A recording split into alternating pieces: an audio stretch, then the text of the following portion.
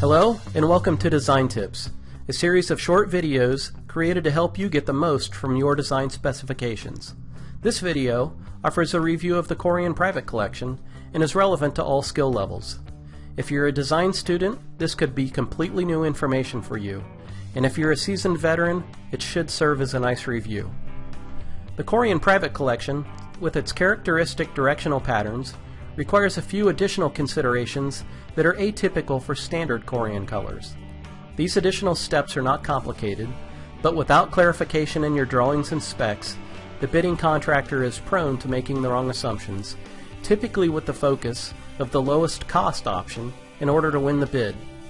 The end result will be an installation that, although technically sound from a construction perspective, will be less than satisfying visually for you and your client. Here are the 6 most common elements that need to be considered.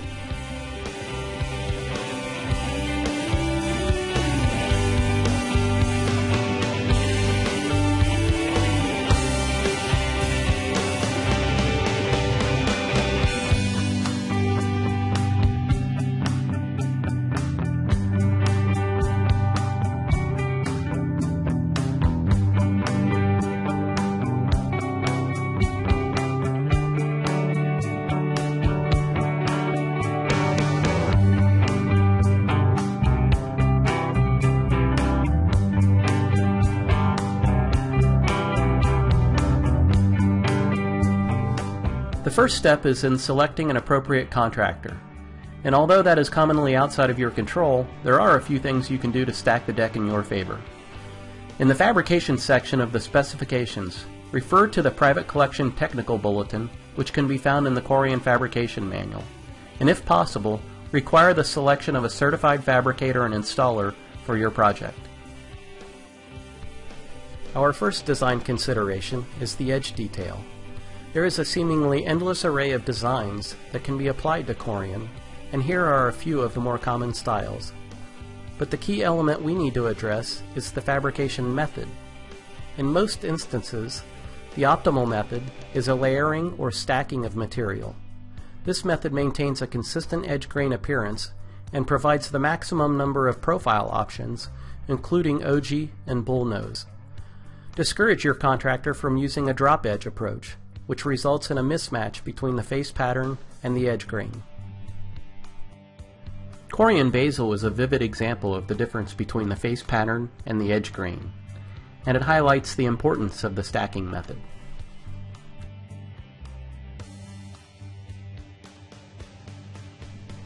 Corian Witch Hazel is a much softer pattern, but as you can see, it still has a grain effect. There is an alternate method that can also be preferable, commonly referred to as V-groove or miter fold. This method folds the top surface down and eliminates the edge grain visibility. Although it is only feasible for straight run counters, it is ideal for large aprons and waterfalls. This is a close-up of Corian Sorrel featuring the stacked method. Notice the strong edge grain shown here. And now compare this with another installation of Corian Sorrel, where the designer used a V-groove or a miter fold. Notice the difference in the overall aesthetics by simply changing the way you handle the edge design. Here they have created a waterfall and extended the countertop to the floor using the V-groove or miter fold method.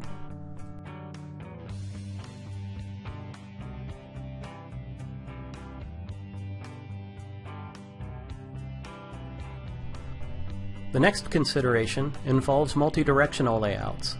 Although Corian is typically known for its inconspicuous seams, with the Private Collection, a break in the pattern will be noticeable. There are 2 popular choices for addressing this trait. The first emphasizes the seam appearance as a design feature and simply involves a miter joint, as shown here. Notice how the visibility changes with the various colors. You can find similar photographs for each on the Corian website, and a hot link is offered at the end of this video. A standard butt joint is generally not common, particularly with the high contrast patterns. There's a variation to the miter called the swoop, This concept is similar, but the seam is moved away from the inside corner and gradually curves into the rear. Moving this seam from the inside corner eliminates the need for reinforcements and reduces fabrication time. The second option for multi-directional layouts is to continue the pattern direction on the return counter. The objective here is to minimize seam appearance rather than highlight it. This is often limited to returns of less than 30 inches, although it can be extended to greater lengths. The third, fourth, and fifth considerations also address seam placement. Although there are no tricks of the trade in dealing with wide tops, long counters, and long sections of wall cladding, it is important to understand seam visibility and clearly communicate seam placement in your drawings. The Private Collection colors have a non-repeating pattern that measures 12 feet in length and 30 inches in width. For island tops, conference tables, transaction counters, and other applications wider than 30 inches, consider your preferred seam placement. The same idea applies to long counters such as bar tops and food service counters.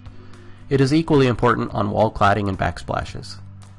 Be sure to communicate your preferences before the bidding process. This will ensure the fabricator prices the job according to your desires, rather than guessing what his or her lowest price competitor will quote. There are always chances to reduce cost after the bidding phase, but it is very costly to add or clarify features after a contract is written. The final consideration is going to require your interaction. Pause the video and select a sample from your library or showroom. Don't worry if you don't have a sample, I will also demonstrate with a photograph. Pictured here is Corian saffron. The left side of the sample is intended to be face up. The right side is the back side. Notice how the colors are much more concentrated on the right. As we remove microscopic layer after layer, the concentration of the pattern gradually changes. Consequently, when a fabricator mills away the top surface, the visible pattern changes. This was first noticeable when we discussed edge details, but it is also relevant to cove joints. In this installation of lava rock, the integral cove joint is milled to create the nice, smooth radius transition. But if you look closely, you will notice a slight variation in the color and concentration of the pattern. This is to be expected and is a characteristic of the material. The same is true for routed drain boards and other three-dimensional shaping.